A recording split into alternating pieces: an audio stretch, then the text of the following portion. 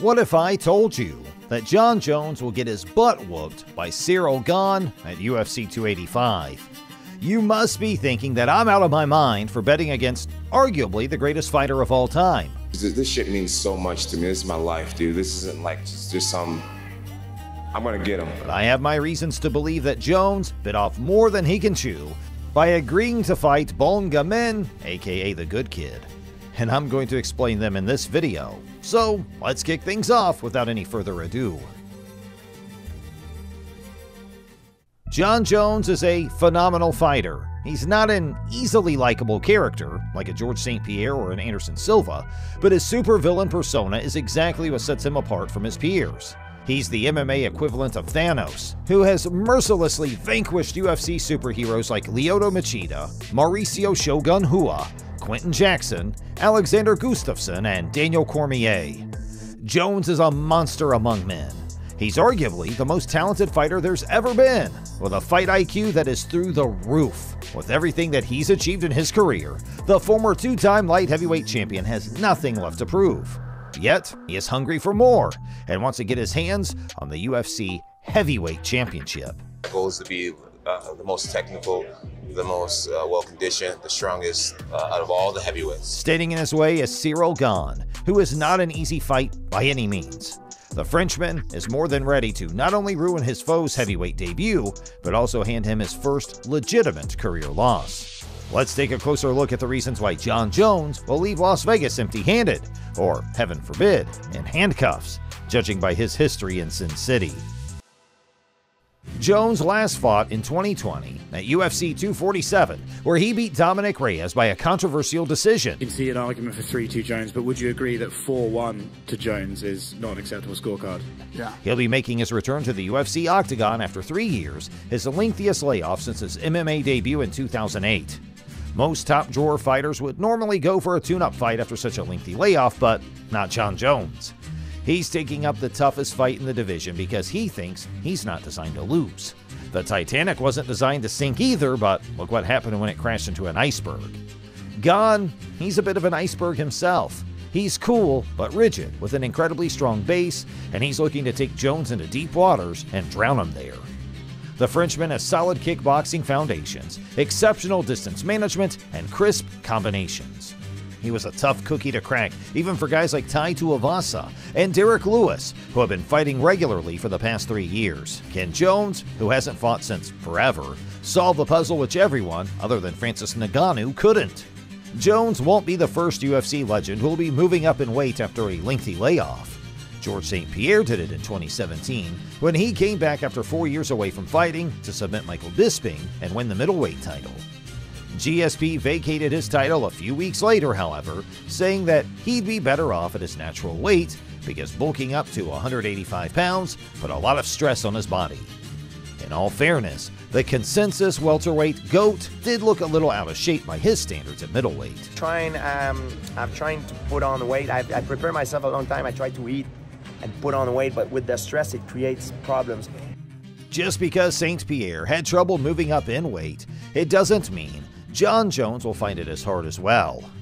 But like GSP, Jones will have to reinvent himself in a higher weight class through an unusual physical transformation, which will affect his performance unless he's allowed some gym candy. Jones will be slow and sloppy with all the additional weight at UFC 285. Last year, a video of heavyweight Jon Jones hitting pads created a lot of buzz on the internet. Many people commented that he looked very slow and Francis Ngannou would punch a hole in his head if he didn't make adjustments. Luckily, Ngannou's out of the equation. But Gane is as tough a test as the former champ, and while he doesn't hit as hard as the Predator, he still cracks hard enough to make his opponent see stars. Jones has an incredible chin, however, and it'll be interesting to see how it holds up against the Frenchman. A 3-year layoff does his chin a lot of good, but that's about it. As good as Jones is, ring rust is real, and it will affect him one way or another, and all Gane needs to do is capitalize on it, especially when Bones is getting weaker as he ages. Jones didn't really impress in his last couple of fights, which many speculate is because he's on a downward slope. Let's take a deeper look into the Albuquerque native's recent run of form. Jones dominated the light heavyweight division for over a decade, until Thiago Santos and Dominic Reyes gave him a rude awakening. In his fight against Thiago Santos, Jones won by a controversial split decision. Many thought Santos won, but the fight was too close to call and could have gone either way. Only one person thought Jones dominated his Brazilian counterpart, and it was Dana White. What did you think about the fight itself? He won the fight. Things went from bad to worse for Jones when he fought Dominic Reyes. A vast majority of MMA fans and professionals scored the fight in favor of the challenger, whose size, strength, and smart lateral movement gave Jones a run for his money. Jones's controversial wins over Santos and Reyes aged like milk, however. Santos went on to lose 4 out of his next 5 fights following Jones and was completely outclassed, particularly by Glover Teixeira and Jamal Hill. Reyes hasn't won a fight since his loss to Jon Jones, and in all of his 3 outings since UFC 247, he was brutally finished. What would have happened if Jones fought tougher competition like Jiří Procházka, Jamal Hill, and Magomed Ankalaev? Unpopular opinion, but he would have lost to at least 2 of them. In his prime, Jones was unstoppable.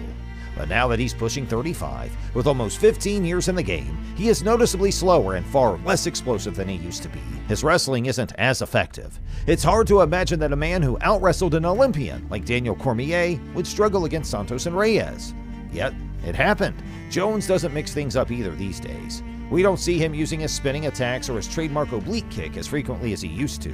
He's adopted a more sedated fighting style, which many speculate is due to fewer pictograms in his system.